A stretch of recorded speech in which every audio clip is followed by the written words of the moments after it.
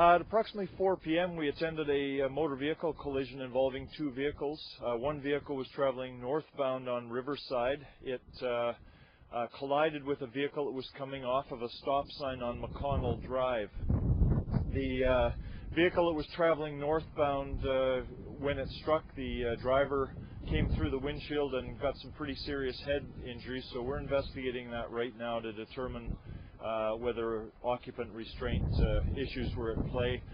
A number of issues were at play as well. We had fairly severe weather. The rain was coming down very hard. Visibility might have been an issue, so we're really not certain at this point until we talk to all of the people involved as to what exactly happened.